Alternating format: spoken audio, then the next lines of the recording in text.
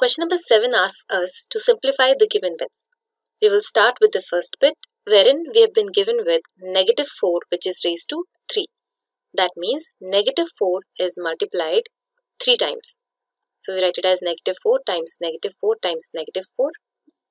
Now negative 4 times negative 4 becomes 16 because negative times negative becomes positive, and that is to be multiplied to negative 4. So that gives us the answer as negative 64.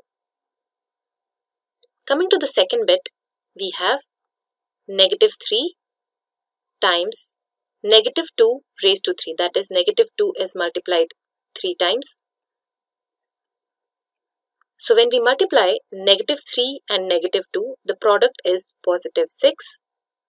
And when we multiply negative 2 and negative 2, the product is positive 4.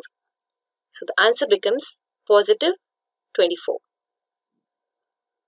Third bit has negative 3 raised to 2, that is negative 3's square, which is 9, times negative 5's square, which is 25. And then when we find their product, we get the answer as 225.